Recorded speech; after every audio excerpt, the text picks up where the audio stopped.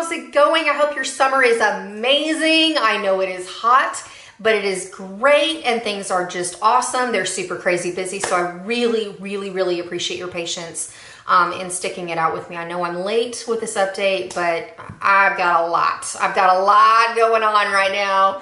And so I have not had the time to sit down and really film. And even in terms of watching videos, I'm gonna be real honest, with all of the drama that's going on right now, every time I turn on my YouTube to like chill out and watch some videos as I do my makeup, or if I have a little bit of time in the evenings, I'm kind of sick and tired of seeing the same thing ad nauseum from video to video. So it's time to get back in the groove. Like, I want to film and I want to update you on where I am with my products, and I owe you several get ready with me, so let's do this. In terms of where I am with my Anastasia, pardon me, I need to drink a sip of coffee. In terms of where I am with the Anastasia Subculture palette, I have made a lot of progress. So let me show you back where the palette was in May, and we'll talk about where it is currently.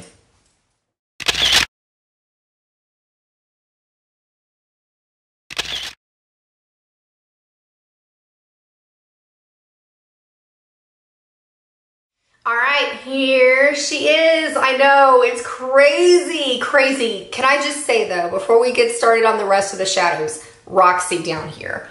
I have worn this shadow consistently to warm up my crease since January, and we're still a lot in that pan. Like, I find that vastly entertaining when the rest of these shadows go in like weeks, you know what I mean? So I don't understand. I don't understand why that is the way that is, but yeah, here we are. So in terms of where I am with the palette, the one shade that I did not legit finish was Cube up here, and that was because I had hit substantial pan in it, but it collects so much powder from all the other shadows, and I've realized in the process of using this palette, when I repressed Dawn, I hated the consistency of that shadow. So I decided, since there was so much gone out of Cube that I was able to use, I went on and decided to chuck the rest of it, because I mean, I've made a Franken shadow with some other shadows that I feel confident dupe the duochrome goodness that used to be Cube, and so like I said, there wasn't much left. I went on and decided to just get rid of the rest of it. The next shadow that I really kind of focused in on was the shade Electric. I've loved wearing it on my lid. I've loved wearing it in my inner corner. I have found that using a sponge tip applicator is the best way to apply it. And when it comes to these metallic shadows, it actually helps use up the shadow a little bit more effectively than just going in with a brush. I like the performance of it a lot better. I like I wouldn't say they necessarily fade with a brush, but I have noticed that the shadows kind of stick around a lot longer when I apply them with a sponge tip applicator, because they're just more densely packed on the lid, you know, kind of thing. So I wanted to share that with you. Now, moving right along with where we've gone in the palette, the next shade that I was kind of surprised to make tons of progress in is Mercury over here. It's kind of that cooler toned taupe mud brown shade. As we get into updating the Lorac Pro palette, or Pro 2, pardon me, for Pan That palette, once I got through Cool Gray, I started going into Mercury, and it's a shadow that is quite powdery. It goes really fast, but once I started hitting Pan, chunks of it fell out. And so there were little pieces that fell out because, like I said, I don't want to repress the shadows and then really hate the consistency. So this is kind of what I'm working with right now. It will go, in fact, I owe you to get ready with me for that coral and gray vibe that is coming, because like I said, I had so many problems filming different parts of it before, and then with everything going on in my life, I've traveled and I've had lots going on, so I just haven't had the time to sit down and refilm it, but I owe that to you, along with this bronze look that I've been rocking now. So I want to go on and get that filmed before the rest of this is just done. Then Fudge is another one. I have re-entered wearing it on an everyday basis. in my crease. Right now I've got it on with this bronzy eye look today. It's supposed to be like a bronze eye look, but with the way my glasses are making it translate, it looks like a one shadow look, like crazy, crazy. This is why I gravitate towards smoky looks, because just kind of sidebar, I have been asked to make a lot of lighter looks, and I hear you. I enjoy them myself, but there is something about when you are nearsighted and you put your glasses on, it completely changes how that eye look translates, and it makes it very warped and weird. And what's very fun and sheer to wear, like if you wear contacts, doesn't show up at all. Or like case in point, if I wear green eyeshadow and I'll do something that's really subtle and pretty, as soon as I put my glasses on, sometimes the green eyeshadow will disappear, but there's enough of it there that you can see that my skin kind of reflects it, and it makes it look a little bit weird and like yellowy toned. It's very strange. So that's one of the reasons why I tend to focus in more on smokier kind of vibes, just to put that out there, because the way that I would wear my makeup with contacts, and I don't wear contacts anymore, but with contacts or like without glasses is very different than the way I'd wear it with my glasses. Because let me just show you. If I take off my glasses right now, the eye look is very intense. It's very heavy. It's probably a little bit too much for most people to wear on an everyday basis because it's a lot. But as soon as I put my glasses on, you can see how much it diminishes and warps what's going on behind, and it makes it look quite normal and wearable. So just wanted to put that out there because, like I said, I hear you. I hear you when you're asking for the light summery looks, but that's not something that's practical for me on an everyday basis because I wear glasses every single day. I'm at the point where I can't wear contacts anymore, and so I'm going with what works for me, and then I wear the look until I'm comfortable with it and confident with it, and then I come on here and share that with you in case you're a glasses wearer, or you can always scale it back and not have such an intense look if you want to wear it with contacts, or if you're not if you don't need corrective lenses. But that's why I do things the way that I do. So on that note, going back to fudge, I love wearing this in my crease with this bronzy kind of vibe. But the other thing that I've noticed is I've hit substantial pan in that shadow. And even just before I started filming this video, when I raised up the palette, I had another chunk kind of fall out onto the ground. So that's going to bring me into another single lady that we'll talk about in just a moment when I go in with the shadows. But this is kind of where we are with the Anastasia Subculture palette. My goal kind of moving forward, I have decided to put in Adorn as a single lady because I wanted to make some progress. I've tried working with Mocha for my Lorac Pro 2, but I'm just not feeling it. It's not quite as bright and as coppery and as bronzy kind of a penny vibe that I wanted. And so Rachael really has inspired me. I'm trying to think what Rachael Thomas, I'll put her channel in the description box below because I really just, the way that she was talking about the Adorn shade resonated with me, and I've just been super inspired. I wanted to wear it, and I've fallen in love with this look. But she talked about wearing it, and so I wanted to really go through and make some progress, because the other thing that I'm kind of, let you walk around in my brain for a little bit, I really just, I want to like have some more versatility with my lipsticks. I've been itching to wear red lipstick for a while. I've been itching to wear like burgundy lipsticks and berries and fuchsias and all these things because I felt super boxed in last year with the Kat Von D Vita Look a Remix palette because I was wearing such colorful eyeshadow, but since I do it in a smokier way, I felt like wearing bold lips on an everyday basis was a little bit too much. Like when you're taking your kids to school at 8 o'clock in the morning, like a bold red lip and black eyeshadow in the corner of your eyes is like, it's a little much, you know what I mean? So with an easy eye like this, a bronze smoky eye, I've already worn a nude lip, I've worn a red lip, I've worn a fuchsia lip, I've worn a burgundy lip, I've worn a purple lip.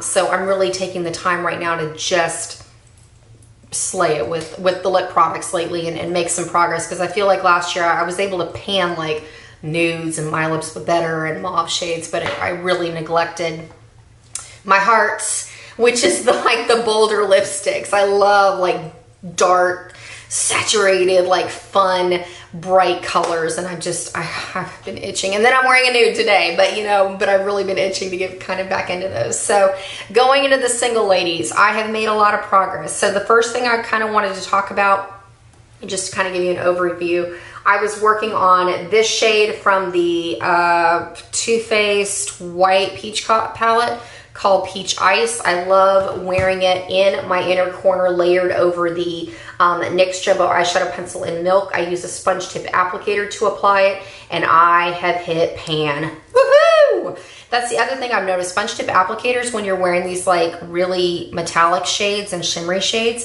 it actually helps you not only to have a little bit more lasting capability with the shadow, but yeah, pan a little faster. So just kind of throwing it out there, because at first I thought, oh man, I'm gonna be wearing this glitter bomb for a long time, but no, it hasn't actually been that bad. I mean, it's still gonna take me a long time to get through the shadow, but using it with a sponge tip applicator, I actually had a better payoff with it. I wouldn't have glitter that would just get crazy, all irritating in my eyes, but at the same time, I'm definitely making some progress. So there we go with that. And then when I finished Dawn, I pulled in this warm brown from, it either came out of the Lorac Mega Pro 2 or Mega Pro 4, I don't quite remember, but it's an easy everyday brown, kind of reminds me of MAC Soft Brown, just to kind of give you a reference to go with. It's super easy to wear in the crease, you don't have to think about it. And then the next single lady that I brought in, that I'm going to continue rotating these two, I'm not wearing the glittery white right now, but I'm also going to phase in this deep espresso brown. This came out of the Too Faced Peachy Matte palette called Chocolate Dipped. I love matte espresso browns. They are incredibly versatile because with dark hair, you can use them in your brows. You can use them to set liners. You can use them as your liner. I'm deepening up my outer V with that espresso brown to give me some dimension to this eye look under my glasses. It's just, I love having that in rotation. So I'm going to continue working on it till it's gone, and then I'm going to move into the next espresso brown, probably from Juvia's place, but that's going to be another thing for another time later on down the line. Then another shadow that I've actually hit substantial pan. This is the shade Coconut Cream from the Too Faced Semi-Sweet Chocolate Bar palette. I've gotten to the point where I'd hit so much pan that it was coming off in chunks. So yesterday I went on and repressed it, but I've fallen in love with the shadow, and it was one that I really overlooked for a long time, but I use it to put in my inner corner, and it gives just this brightening, beautiful effect over the NYX Jumbo Eyeshadow Pencil in Milk. I use it on my brow bone for a subtle matte highlight, so it's not detracting from the Adorn shade on my lid. And I also use it as a facial highlight. I'm using it on my cheeks, on my Cupid's bow. I run a little bit on my chin and up in the center points of my face, down my nose, and this little area right here. It is stunning because it's subtle. I didn't want anything really glittery because right now with it being so hot outside, if I wear a shimmery highlight, it makes me look like a sweaty disco ball. It is not a good look. So it's a way that I can kind of combat the super glowy, sweaty vibe, but still have a brightening effect to my face and get through some more eyeshadow. So fun times on that one. I'm really enjoying that, and I'd like to be able to hit pan in it again by the next update. We'll see. And then another shadow that I've really been pleasantly surprised by. This is a shade called Love is Love from the Too Faced Clover palette, and I use this to mix with Roxy from the Subculture to tone down the orange in that shadow, but it kind of tones down the bubblegummy pink out of this one. That just flaked off a little bit. Nice.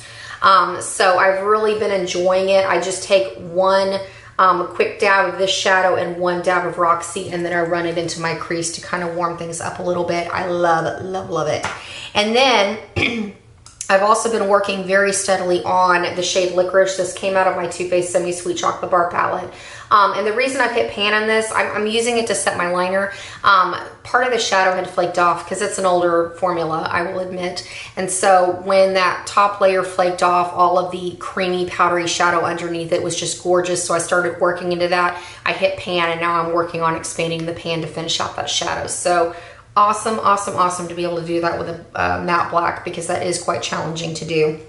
And then some of the other singles that I'm going to be bringing in moving forward. When I finish the shade Fudge out of the Anastasia Subculture palette, I am pulling in the shade Peach Tart. This came out of the Too Faced Peachy Matte palette again. Actually, no, this may have come out of Sweet Peach.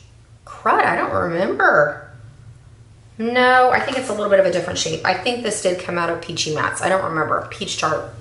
I know if you have this palette, you'll be able to look it up, because I've depotted all those things to kind of cut down on the packaging, and I put them in Adept Cosmetics palettes to kind of free up some physical space in my backup stash, so I don't know what everything immediately goes to anymore. But I am so excited. It's not quite the exact same brown as Fudge from Anastasia, but it's close enough, and if I put it in my crease, you're not going to be able to tell the difference. So I decided to just run with it.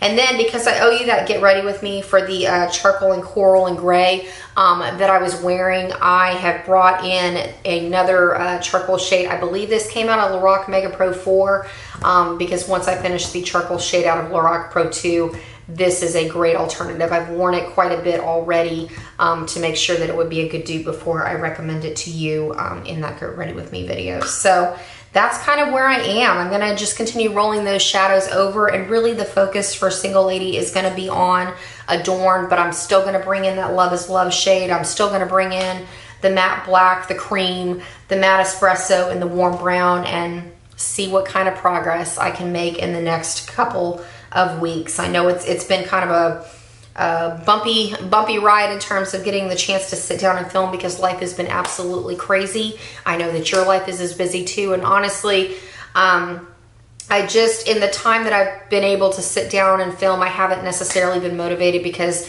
I'm kind of over all the drama, and I wanted to take a step back from YouTube for a while just until things kind of cool off and people are ready to film some other things again. So that about wraps it up for right now. Thank you so much for sticking it out with me. I really appreciate it. I appreciate you giving me some of your time. And let me know in the comment section below. I've actually been kind of thinking about filming a what's in my bag video because I've gotten a lot of questions from people around me asking me questions about my bag organizer and things that I carry in my bag. So I'm always curious to watch videos like that because I've gotten a lot of good tips through the years of things that are absolute staples for me now that I can't imagine living without. So would you be interested in that as well? Because I do carry some things that I've had tons of comments that people were like, I've never thought to carry that. And like, oh my gosh, I'd reach for that all the time if I had that. So I don't know. I'm just curious if you would be you know, loving that idea to watch too. And it would be kind of fun to kind of take it back old school and harken back to some old videos in light of all that's kind of going on with the beauty community right now. So let me know. And that about wraps it up for now. I owe you a Pan That Palette update. And like I said, I will get moving on those Get Ready With Me's because I have 2 looks that I need to film for you. And just kind of sidebar, it takes me a long time to film looks because I am of the opinion that I really like to get comfortable and confident and change what I want to change about a look before I come on and recommend it to you. And that usually means taking me substantial amounts of time of really getting comfortable with a look. So I don't want you to feel like I'm leaving you hanging all the time. That's just the way that I do things. And I even notice that with people that constantly do first impressions videos or a lot of tutorials, if you really notice over time, they tend to stick with the same looks because who doesn't want a great makeup day? And if you're not really sure what your eye makeup's going to turn out like, it can be kind of scary when you're trying some new things. And so safe tends to be the route that we often go with videos. And so especially when I'm experimenting with color, I like to really give a look time to figure out what works best, what doesn't work, what could change, what could be better, and how I'm going to feel comfortable and confident with that look in any situation before I come on and make those recommendations to you. Because I watch a lot of videos, I like a lot of different makeup looks, but sometimes what looks really pretty on film and camera isn't going to necessarily work for me in my everyday life. You know what I mean? So when I come on here with looks, you can know that I am wearing it to take my kids to school. I'm wearing it to the grocery store. I'm wearing it to work. I'm wearing it traveling. I'm wearing it to school. And I am comfortable and confident with that look in any situation. And so, you know, it would be something that if you want to try out, I would hope that you would feel just as comfortable and confident with it as well. So, like I said, thank you again for your time. I really appreciate you. Have a fantastic weekend, and I will be catching up with you soon. See you later.